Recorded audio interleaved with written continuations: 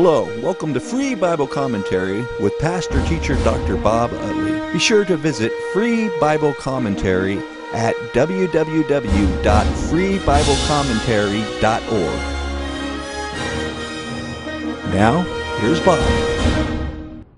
35. A psalm that's, wow. David gets a bit upset with some friends of his, and boy, he calls down wrath on them. You won't believe how he does. It's a very long psalm. My translation has it broken up a bit differently probably than I would divide it up, but if you have a translation of the Bible here tonight, I want you to read verses 1 through 10 with me, please. I think it better you read it in your translation. 1 through 10.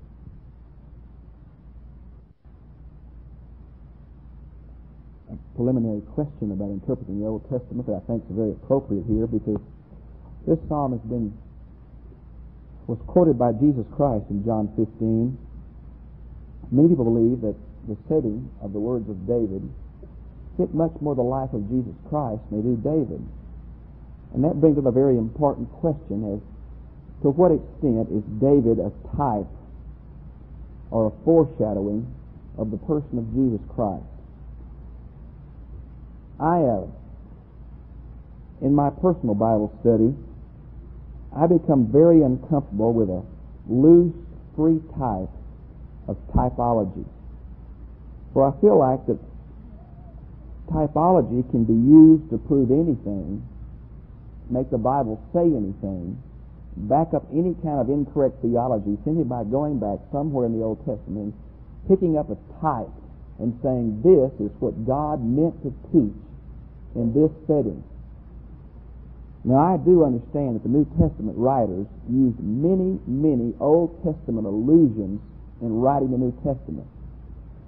But in a real sense, the New Testament writers are inspired and illuminated to a greater degree than any of us ever will be. And therefore, I am very comfortable with the types that are listed in the New Testament, but very uncomfortable with making types for myself simply because they may have an analogous application to New Testament principles. This is one of those times. I do believe that we see much more clearly the intent and purpose of God from this side of the cross that even a person like David saw when he wrote this psalm. I believe that the Old Testament begins to sparkle with the illumination of God's Spirit from this side of the cross that the Old Testament Jew never, ever saw.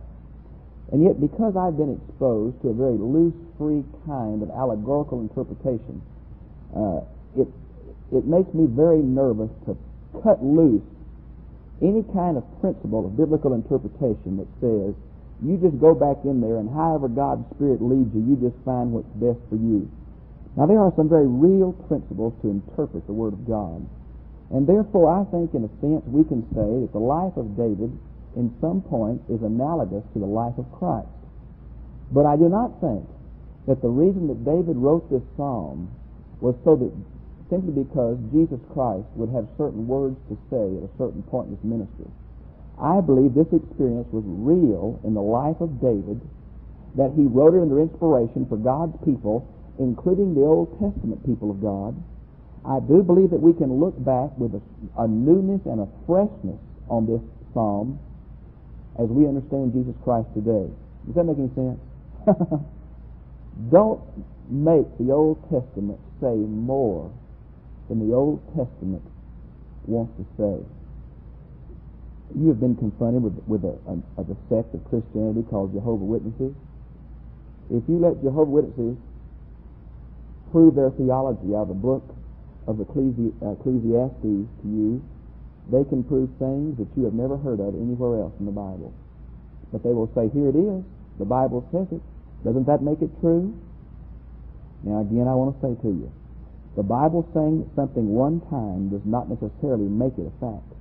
We believe not in one or two isolated verses to build our understanding of God on, but we build our understanding of God on the sweep of the biblical revelation from Old to New. Therefore, I understand Jesus Christ by the New Testament and not by a typological approach in the Old Testament, although I think that many things in the Old Testament are analogous because of the person of Jesus Christ. So, with that brief bit of paradoxical introduction, let's go to Psalm 35. You see the word contend there? The word contend is used twice in verse 1. It's a term that comes from the law courts. It's a term that speaks of a lawyer pleading a case at the bar of justice for a client.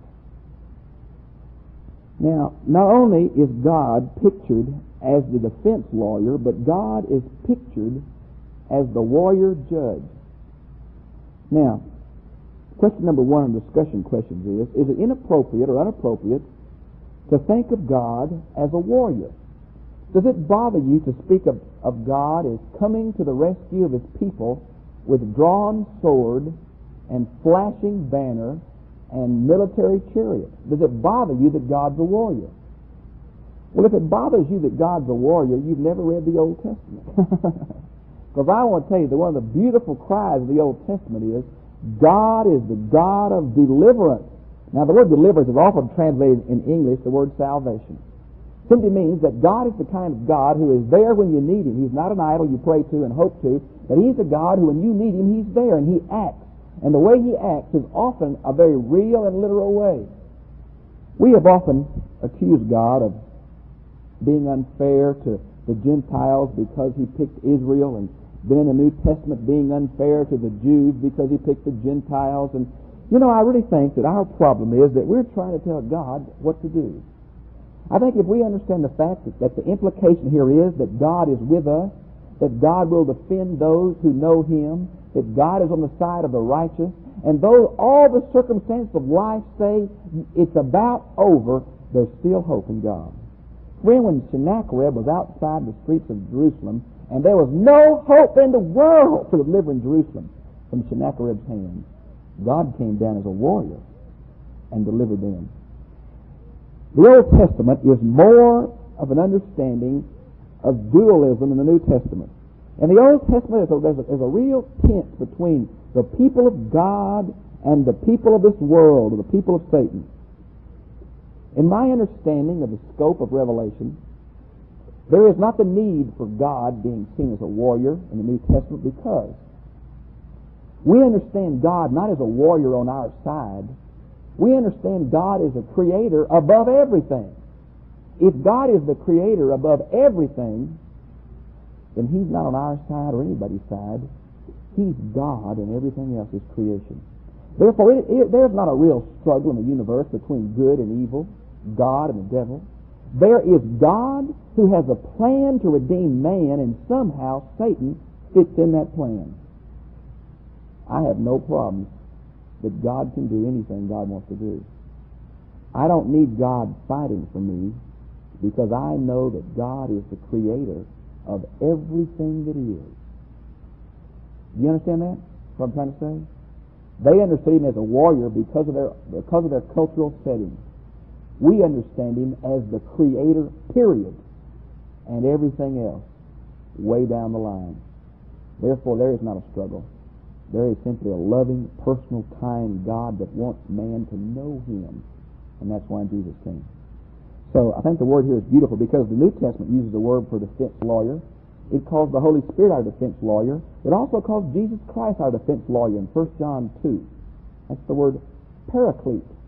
It comes from two words, alongside and to speak, to comfort, to be with. And that's what Jesus Christ is, the Holy Spirit. One called alongside to be with us in our times. Now notice what it says. Take hold of buckler and shield. What is a buckler and a shield?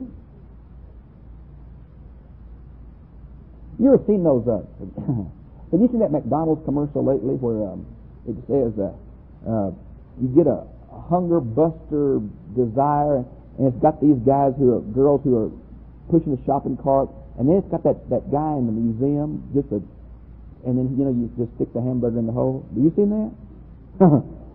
Well, the ideal of a buckler is that breastplate that thing has on. It's a form of protection. The shield is something you carry, but the buckler is a thing it's a coat of mail, if you will. They didn't have McDonald's, but they had bucklers back then. Well, anyway, you see verse 3 where it says, draw also the spear and the battle axe. Does yours have battle axe there? What does yours have? That's what? Javelin? What translation is that, Neil? Javelin's probably better. There's only one problem with the word battle axe. Jews never used it. It wasn't a weapon that Jews knew about. They just didn't use it. So it's real hard for me to hear David say, get the spear and the battle axe and come on, when he just wasn't familiar with that instrument. Now, in the Qumran literature, when I say Qumran, I'm talking about the Dead Sea Scrolls that were found in 1947. There's a word used in there that talks about the sheath or the socket of a javelin. Now, it's not the word for javelin, it's the word for a socket for the javelin, and probably it came to note the javelin itself. Just like when we talk about spurs, we're talking about cowboys, right? Well, when they talk about the socket of it for a javelin, they talk about the javelin. So probably the word here should better be javelin than battle axe. You say, big deal. Well, I like javelin. Now, you see in verse 4 where it says, let those be ashamed and dishonored who seek my life, and let those turn back and humiliated who devise evil against me. Turn to Daniel chapter 12, verse 2. Daniel 12:2. By the way, we're only going to go to Psalm 42 before we switch to Daniel, because Psalm 42 is the end of the first book of the Psalter, and we'll stop with that before we go on. The second book goes to 73. But anyway, in Daniel 12, chapter 2, it speaks about one of those things about resurrection, and listen to what it says, Daniel 12:2. And many of those who sleep in the dust of the ground will awake, these to everlasting life, but the others, and notice what the result of the others will be, disgrace and everlasting contempt or abhorrence. Now, you see what David is saying? David was saying, may these people who are after me, may they be ashamed and dishonored and made a reproach and humble. It's the same idea off of the Old Testament, that the man who does not trust in God is going to be brought to shame, brought to humbleness, brought to open contempt. And this is the general view of the Old Testament. Not that God burn him in hell forever and ever. They didn't have that kind of concept of hell. New Testament, they had the idea of God to shame somebody, to bring him to open reproach. That's why it's so shocking to David and to Job that God would bring them to open reproach, because that was the plight of the wicked. And Job and some other Psalms just couldn't understand why the righteous would be humiliated and brought to shame and brought to contempt, you see. Well, here we see that David is asking the same thing for those who are after him.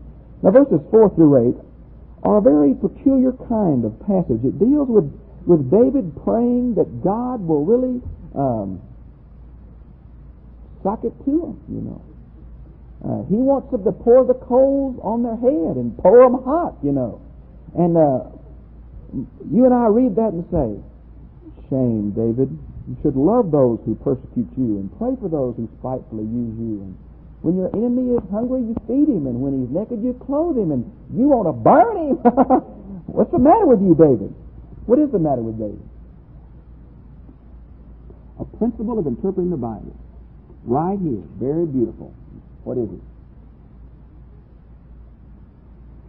You deal with the passage in the culture of its day, and you do not deal with the passage in a different culture, in a different time, and draw moral conclusions from our time back on their culture. You understand what I'm saying? We, from a Western Greek mindset in 20th century America, do not reflect morally on what the Jews did in 1600 BC. Completely different setting. Completely. Now, in David's day, he was really praying for God to vindicate his own nature by what he did to the wicked.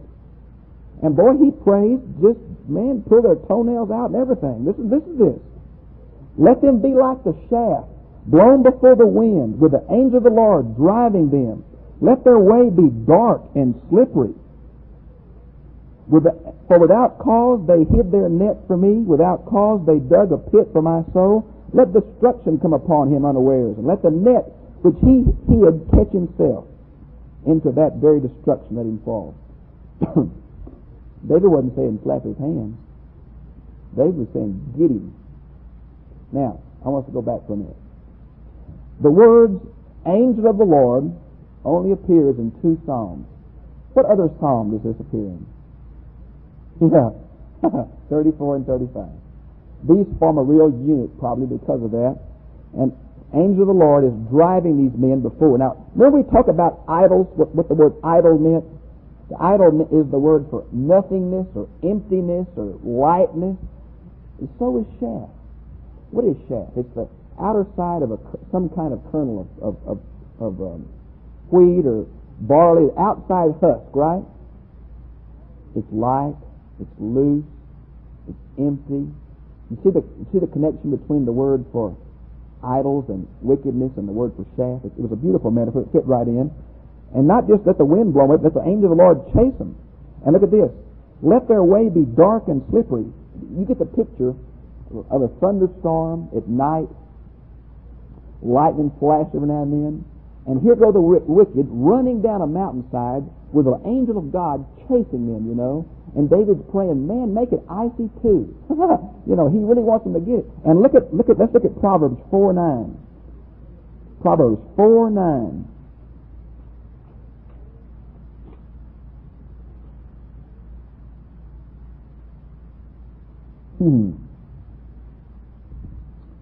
19. 4:19. The way of the wicked is like darkness. They do not know over what they stumble. That's exactly what he's talking about. Let them have to run in the dark and trip. Now, you think this may go back to when David had to flee in the dark? You think it's kind of a historical allusion to him having to run many times, fleeing from Saul, fleeing from Absalom? David was just run out of town many times, fleeing at night. Maybe he goes back and says, let them experience what I've experienced. But the allusion here is, let them run in slippery places. Now, remember all through the Old Testament, when it talks about God's people, it talks about, set me on a rock, right? Make my feet secure. When it talks about the evil, what does it talk about? The wicked. Put their feet in miry clay. Let them slip. Let them be caught in the shifting sand. You see, the idea of the whole theological input is that God is a rock upon which to stand. But wickedness is shifting, never the same. Turmoil, looseness. So, we have that. Now, catch the idea here about verse 8. Let the destruction come upon him unawares, and let the net which he hid himself be his very destruction. That's the paradox of evil. The very thing that people try to do to other people tends to eat them up themselves. I'll give you a beautiful example. Hatred. Friends, you can hate somebody so bad you wish nothing good in their life. And probably that person you hate will never know it, but you know what it'll do? It'll eat your heart out. The thing that you wanted to get them will eat you up. The same thing is true of jealousy. The same thing is true of greed. Be careful what you plan for other people, you don't get caught in. That's the negative form of the golden rule. Now, verse 9, let's read. For my soul shall rejoice in the Lord, and shall exult in his salvation. And all my bones will say, Lord, who is like thee, who delivers the afflicted from him who is too strong for him, and the afflicted and the needy from him who robs him. Now, you see the words my soul and my bones? The Hebrew way of speaking about myself. You could put the word myself there. Me. What is really me? Let me, or well, that doesn't sound good there, let me rejoice, but let myself rejoice in the Lord. Now you see the word salvation here? Is it spiritual or physical? It's the general Old Testament use of the word deliverance. It speaks of physical deliverance from physical enemies. Now the implication there in looking back is that David also prays for spiritual deliverance because he recognizes his sin. But right now he's talking about just, when the boat's sinking, it's no time to pray for anything but another boat. What is the import here of the word afflicted, that God is on their side? Question number 3. What is the significance about the fact that God is on the poor and afflicted side? We talked about it in Proverbs when we were there. Who's going to plead the case for the orphan and the widow? The Lord God, Yahweh, is going to plead the case for orphans and widows. I don't want to say that to us, folks. If you want to pick on somebody, better leave poor people, afflicted people, orphans and widows, and those who are downcast alone. Because when you mess with them, you're messing with God. Now, the Department of Welfare needs to hear that. The Bible has a paradox, a real paradox. On one hand, it says, if you don't work, you don't eat. Very plain. The Department of Welfare needs to hear that. If you don't work, you don't eat. But at the same time it needs to hear, if you don't work, you don't eat, it needs to hear, friends, if you want to crush and be ugly and be snotty, you just do it to those who really need your help. And I want to tell you the answer to God for that. So in a real paradox, we have people, the poor are with us always. How are you going to handle them? You've got to handle them in love, and you've got to find the ones who need it. And if you leave either one off, you're not doing what's pleasing to God. Both are required. You don't give men something and do it in a condescending manner. You give it to them with dignity. But number one, you find they need it. Hear what I'm saying? Okay, verse 11. Malicious witnesses rise up. They ask of me things I do not know. They were accusing him of things that he couldn't even answer because he didn't understand what they were accusing him of. They repay me evil for good, to the bereavement of my soul. But as for me, when they were sick, my clothing was sackcloth. I humbled my soul with fasting, and my prayer kept returning to my bosom. I went about as though it were my friend or brother. I bowed down mourning as one who sorrows for his mother. What's he saying? What's he saying? Whoever these people are, they were close friends of David. And whoever they were, when they were sick or they were in need, David prayed for them. David was concerned about them. That sackcloth and ashes is not something you do for the death of a third cousin or because someone dies in the next county. That was a thing left for close relatives to do. He said, I felt like they were my own kin almost. I prayed for them. I even fasted for their good. But when it came to me, the same people that I was so concerned about and prayed for and fasted with, look what happened to David when he got hurt. But at my stumbling they rejoiced and gathered themselves together. The smiters, now King James has the cripples, and the Hebrew word means probably cripples, and people say this means Mephibosheth. I'm going to get it out. Mephibosheth. But I don't think that's referring to him. It's a different context. He's in the life of David, and it very well could be, but probably not. The smiters whom I do not know gather against me. They slander me without ceasing. Like godless jeerers at a feast, they gnash at me with their teeth. Now, whose words are these? Who picks up on Psalm 35 and puts them in his own mouth? Jesus Christ on the cross. Now, this is probably a combination of Psalm 22 and Psalm 35. Jesus says, this is exactly what happened to me, what happened to David. For no cause they slander me. For no cause they gnash their teeth and they wag the head and all the rest at me. What he's saying is, I love these people and they betrayed me. Now, here's the difference between David and Jesus, why types don't last. David said, sock it to them, God. Jesus said, Lord, forgive them, for they know not what they do. Now that's why you can't make a type between David and God. David's called a man after God's own heart, but Jesus Christ is called God in the flesh. And there's all the difference in the world between being a man that God knows and God. God says forgive. Man says I'm going to get him. We need to think about that. For many of us, in our hearts, hold things against people. Lord, how long wilt thou look on? And then skip down to verse 22 with me. Thou hast seen it, O Lord, do not keep silent. O Lord, do not be far from me. Stir up thyself and awake to my right and my cause, my God and my Lord. Now, last question. What does David's plea in verse 22 and also in verse 17 imply about the nature of God?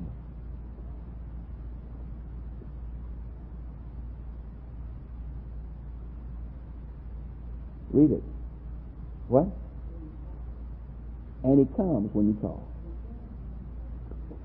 Friend, we don't have the kind of God that's on some shelf somewhere and you bow down and pray and kiss his feet and turn incense to him and just pray and pray and pray and pray and pray and be devoted and be zealous and nothing happens.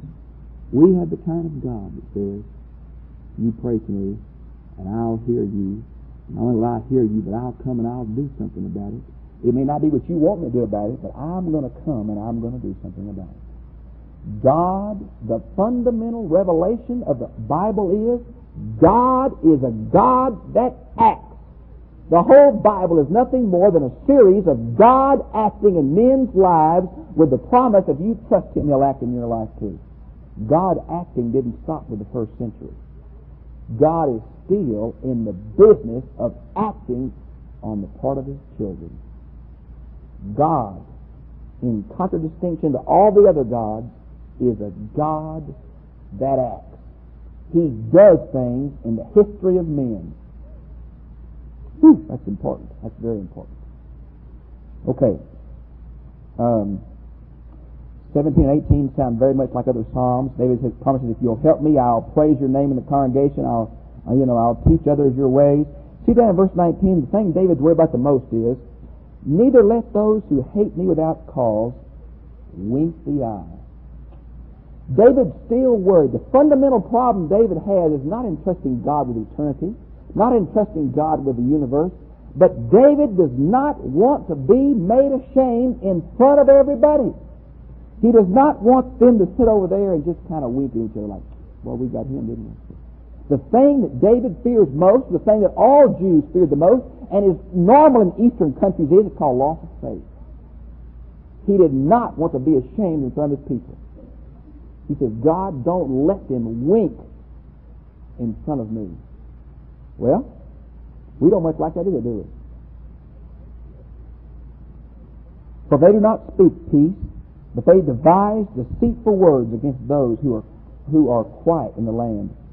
They open their mouth wide against me and they say, aha, aha, our eyes have seen it. Again, the thing that David is worried about is that those folks are going to stay back and say, boy, did we get old David. Just look at him running in the dark. David says, God, act in my life, that they won't have the last word. Now, friends, the New Testament teaching on that is, we believe in an afterlife because the wicked and the evil and the hate and the jealousy and the pride and all this world offers to us will not be the last word on the subject. The last word will be the word of God, not the word of evil men or the word of hate or the word of sin. David prays, don't let them have the last laugh. In our New Testament terminology, we'd say, don't let ultimately this stand. Now, we have postponed it from this life to the next. We have said, God, in eternity, don't let evil stand. David said, God, in this life, don't let evil stand. Don't let evil have the last laugh, please, oh God. The New Testament, Jesus Christ says to me, evil will never have the last laugh, because I read the last chapter of the book. Woo-hoo, and God won. There really was never any contest. Notice again here, verse 24. Judge me, O Lord my God, according to my righteousness. Oh, thy righteousness. You mean that David doesn't want to be judged according to his righteousness? You mean David doesn't want to be judged according to the culture of his day, righteousness? How about the enlightened ethic of the 16th century? How about the scientific age of the 20th century? You just mark me down. Men in our culture think they're going to be judged by our culture. Things that are all right for our culture to do, men feel comfortable in doing. Things that our culture says don't do, but other cultures say do, they want to be judged by our culture. Men feel comfortable in their culture. But God is not going to judge by any age or any culture. The only standard of judgment on Judgment Day is not going to be, well, 365 days, almost every day I loved you. God, I did good almost all the time. The standard the standard in judgment is going to be the person of God. Nobody stands in the presence of the person of God. Not the best person of any culture. Culture is not the key. The person of God is the key. So it's according to thy righteousness. And do not let them rejoice over me again. Do not let them say in their heart, aha, our desire. Do not let them say, we have swallowed him up. Let those be ashamed and humiliated, the same words again as Daniel 12. Together who rejoice at my distress. Let those be clothed with shame and dishonor. Again, Jewish idea of dishonor in verse 27. Let them shout for joy and rejoice who favor my vindication. And let them say, continue, the Lord be magnified, who delights in the prosperity of his servant. And my tongue shall declare thy righteousness and thy praise all the day long. That is Old Testament perspective. The New Testament perspective, this last phrase, it goes something like this. The Lord delights in his servant. You see, I'm leaving the word prosperity out. The Lord delights in his servant, and the tongue shall declare thy righteousness all the day long. We don't praise God because he gets us out of trouble. We don't praise God because he answers our prayers. We don't praise God because of the circumstances we find ourselves in.